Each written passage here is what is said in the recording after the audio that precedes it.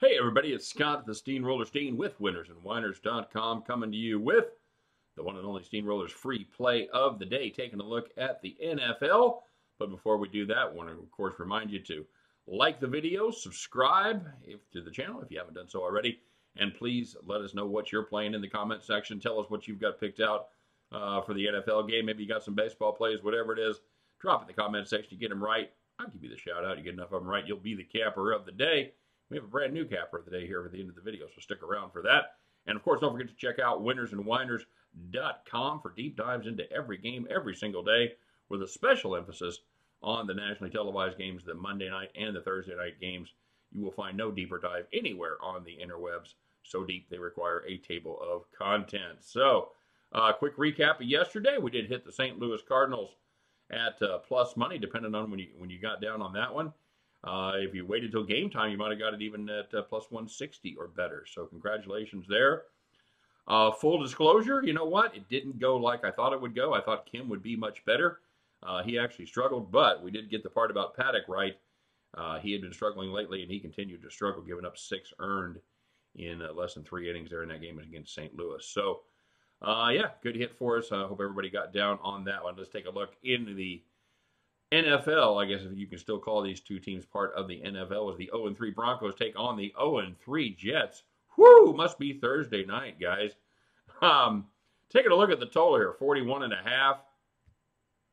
It's my surprise. I'm going to play the over.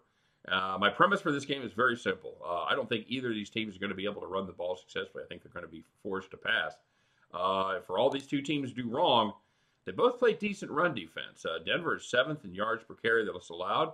And they played 2 pretty good running teams. They played, of course, Tennessee with Derrick Henry, and they played Pittsburgh with their kind of two-headed attack there with Snell and James Conner. So, yeah, the Denver run defense is legit. The Jets, they're 14th in rush defense, not too bad at all. The Broncos, they have actually get Philip Lindsay back for this game, and I know they want to run the ball. I know they want to keep the pressure off of Brett Rippon. But I just don't think they're going to have a ton of success against this New York Jets team. I also think Darnold and the Jets are going to be throwing the ball around the field all night long. Why? Well, first of all, Frank Gore is 67 years old. He's not going to get a ton of carries. I had 20 carries last time, and it's been a minute since he's had 20 carries 2 games in a row. The other great part for Darnold and the Jets is Jamison Crowder is back. He was his #1 receiver last year. He'll be making his debut after being injured for the first few games there for the Jets.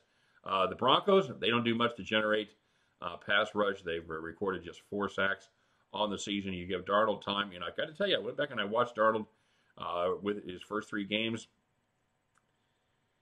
Yeah, he had his shitty moments, but he's not as bad as everybody thinks. He does have some skills. If you look at that first touchdown pass that he threw last week against Indy, he managed to break out of some pressure and find his receiver in the end zone. Very, very fine job.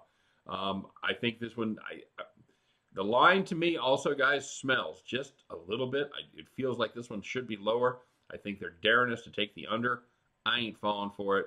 It looks like the old banana in the tailpipe to me, kids. I'm going over 41.5 in the Broncos and Jets game. So get down on that one with me. You guys can join me at the end of this game. Pick up our winning tickets just like we did yesterday, and we will head back to the window. All right, everybody, one more time. Don't forget to like and subscribe. Drop us your plays in the comment section. Appreciate you watching. And you know what? This has been so much fun. We'll just fire it up and do it all again tomorrow. All right? You guys take care. Good luck on all your plays. We'll see you then. Bye-bye.